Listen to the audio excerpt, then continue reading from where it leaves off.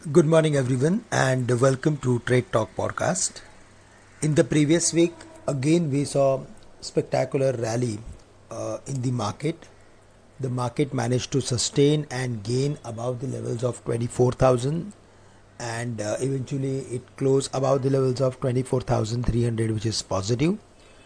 Based on its technical formation, the next level to watch out for would be 24,500 to 600, where the market is having resistance, but crossing 24,600 will help the market to move towards 25,000. So 24,600 is going to act as crucial major resistance for the market.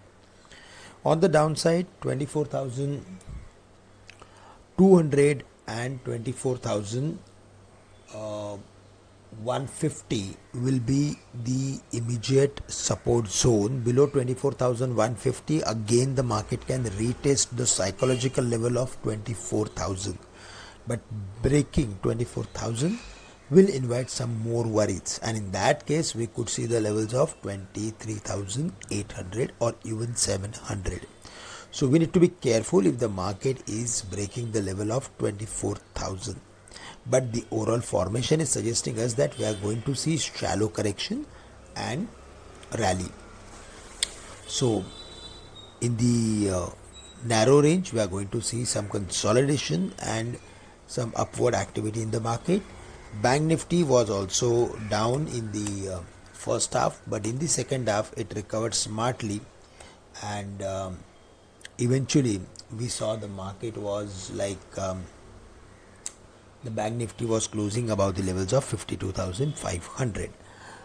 There we are seeing some more sideways sort of activity, but crossing 53,300 will help the Bank Nifty to move towards 54,000. But on the downside, support is around 52,000, and below that again we could see some more weakness up to 51,500. So broadly, for the time being, we are expecting Bank Nifty to consolidate within the range of 52,000 and 53,500. That's the overall view on the Bank Nifty. We need to be more and more stock specific for banking sector. Metals can do well. There we are expecting some more activity, and also some oil and gas related stocks like GAIL, ONGC, IGL.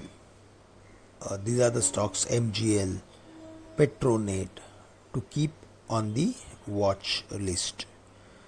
IT companies, they can again like correcting from their highs, but after hitting their important supports, we are expecting rally which will help the IT stocks to cross their immediate previous highs.